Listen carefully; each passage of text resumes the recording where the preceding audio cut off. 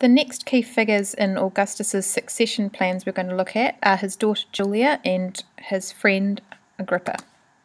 So the key questions are, number 1, why was Julia important to Augustus's succession plans? Number 2, what role did Agrippa play in his plans? Number 3, what did Agrippa leave to the Roman Empire? And number 4, what were the consequences of Julia's scandalous behaviour? So we'll just start off by introducing Julia. So she was the only biological child that Augustus ever had. And her mother was Scribonia, Augustus's second wife, and he divorced her to marry Livia the day that Julia was born, or the day after she was born. She was used to form a number of different political alliances and for a number of different political ends. So, for example, the marriage of Julia and Marcellus from 25 to 23 BC did not produce any offspring. And then afterwards, he married Julia to Agrippa to try and produce a male heir. So despite the age difference, she was about 17 and he was about 40 when they got married. Their marriage produced 5 children. So sons Gaius and Lucius Caesar, a daughter Julia, also known as Julia the Younger, Agrippina, and Agrippa Posthumus, and you'll remember that he was born after the death of his father. The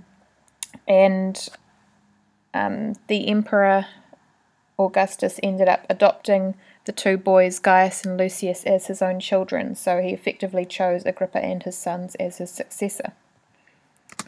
So Agrippa, who is one of Augustus's best friends, was born in 63 BC to a common family, and he was seen as a potential successor after Marcellus's death.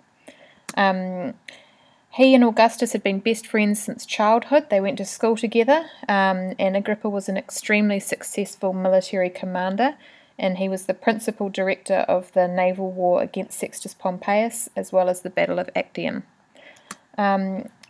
After Marcellus died, Augustus fell very ill. This was right before the second settlement took place, and believing he was about to die, he gave Agrippa his signet ring, which suggests that he might have had him in mind as a successor.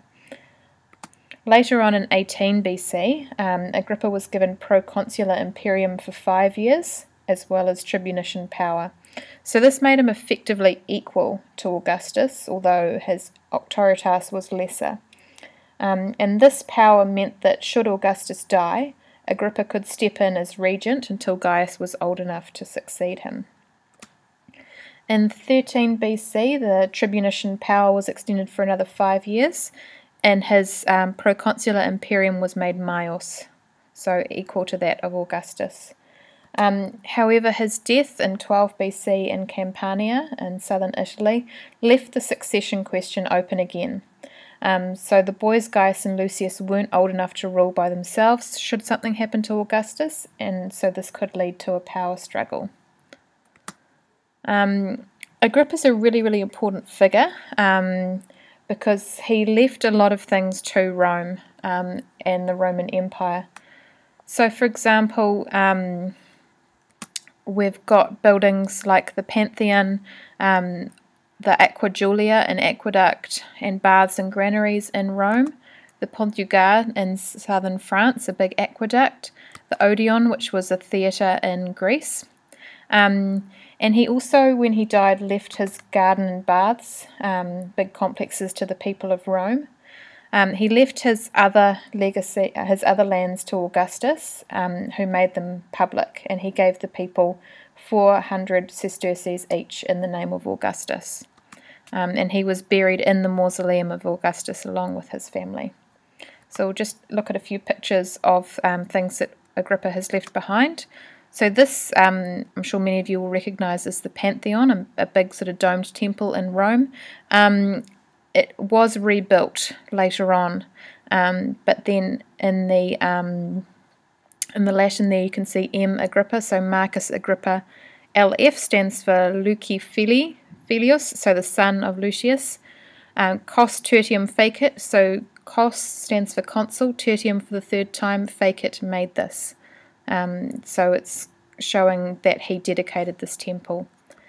Here is the aqueduct, the Pont du Gard, in the southern France. It's really beautiful, so hopefully you'll get a chance to visit it. And here are the remains of the Odeon in Athens. On a slightly different note, we shall move to have a look at the disgrace of Julia. So after Agrippa died in 12 BC, Julia was married off to Tiberius, Augustus's stepson. But it was a very unhappy marriage.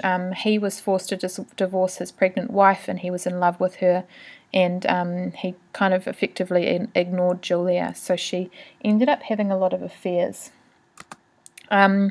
She was found to have committed adultery in 2 BC. It was a big public scandal, and especially since it violated the morality reforms which Augustus had brought in, and we're going to look at those in more detail in a couple of topics' time. So he was trying to bring back family values to Rome, and the scandal is his own daughter is the one that's breaking these laws. So as well as the scandal, it also kind of causes humiliation to him very publicly. So she ended up being banished to an island, so she had to leave Rome. She was the only one who ended up being punished under his adultery laws, and she was later joined by her daughter Julia the Younger, who committed the same sorts of crimes. So make sure you've got the answers to the key questions. So why Julia was important to Augustus's succession plans, and the role Agrippa played in these plans, what Agrippa left to the Roman Empire, and what the consequences were of Julia's scandalous behaviour. So we'll discuss these in class.